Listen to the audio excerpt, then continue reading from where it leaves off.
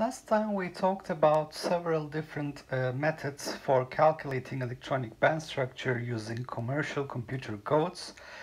These are based on tight binding approximation, cellular method, augmented plane wave method, pseudo-potential method, etc. And at the same time, on the experimental side, there are powerful techniques to measure Fermi surfaces like de Haas von Alphen effect, Shubnikov-de Haas effect, etc. Now we want to concentrate on the tight binding approximation because it gives us a nice insight into these electronic band structure calculations. So now we have a periodic crystal potential, as you can see here. This is the electron potential. The potential well is centered around each ion at locations Rj, Rj minus 1, Rj plus 1, etc. And we're concentrating on an energy level, so this could be a low-lying orbital of the electron like the S state, and there is a maximum value Vmax. So we see that the electron wave function is centered around the ion, and it decays quite rapidly as we go away from the ion.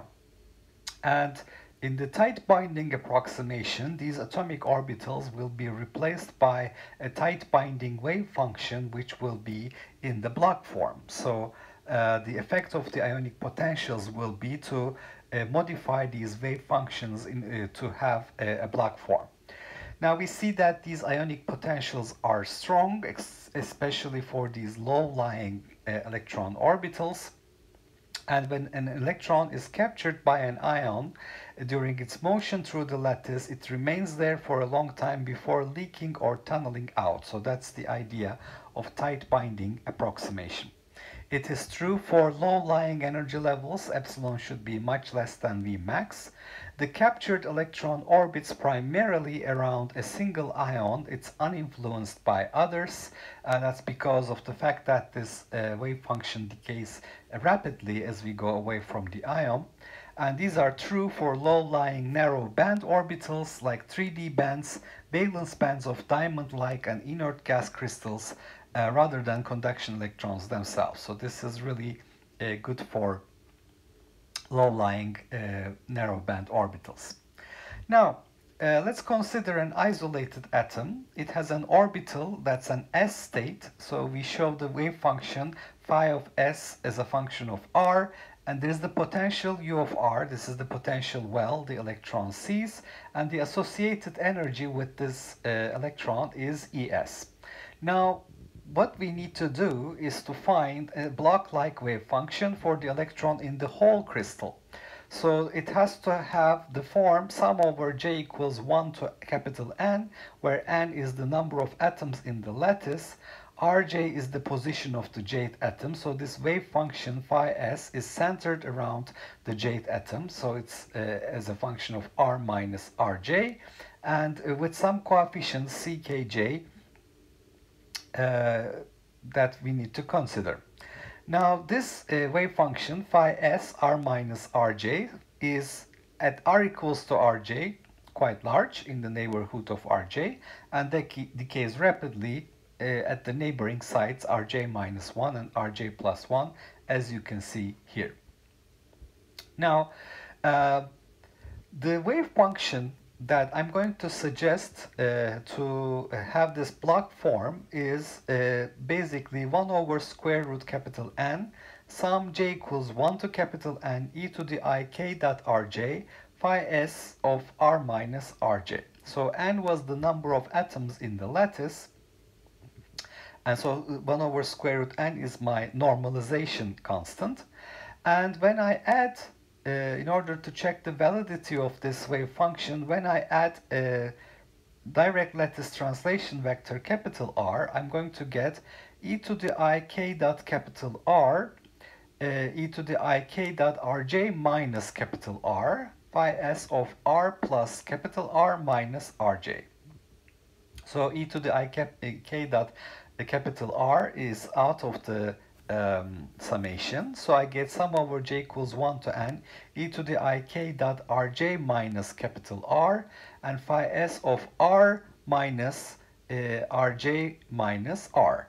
So that means basically I have e to the I k dot r times sum 1 over square root n j equals 1 to n e to the I k dot rj minus r phi s of r minus rj minus r. So this is basically uh, in the same form as my wave function that I introduced. So this is e to the I k dot r times psi k of r. So this basically says that I have obtained the same wave function in the parentheses, and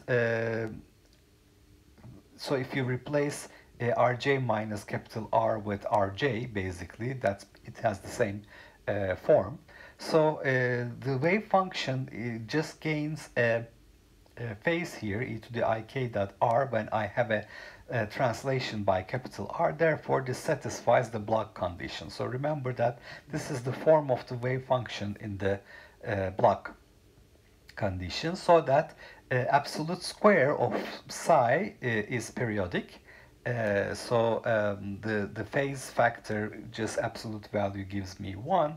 So this is going to be an oscillatory probability of finding the electron at position R, so as I travel in the lattice. So therefore this satisfies the Bloch condition.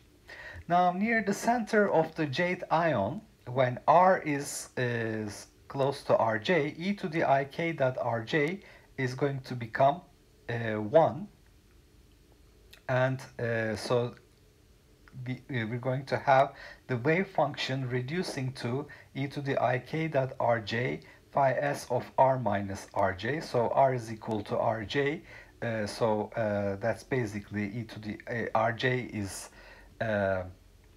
so this is going to be phi s of R minus Rj. So the wave function basically will behave like the orbital itself, because the other contributions are negligible. So the wave function basically blows up in this neighborhood, and we're going to obtain the wave function that is almost the s orbital. So the orbital behaves more like an atomic orbital in the neighborhood of the jth atom. And the wave function psi k of r, in conclusion, satisfies the Bloch theorem and the basic assumption of the tight binding model.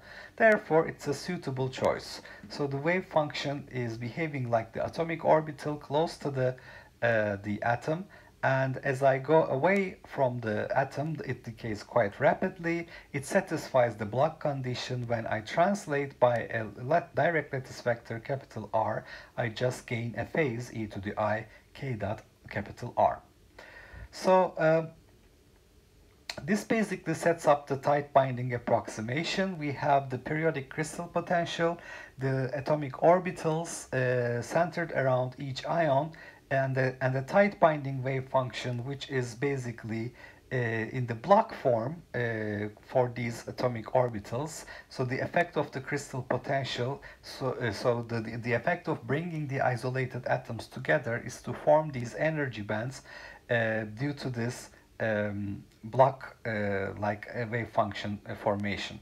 And the electrons have a low probability of tunneling out, so they're basically captured by these ions.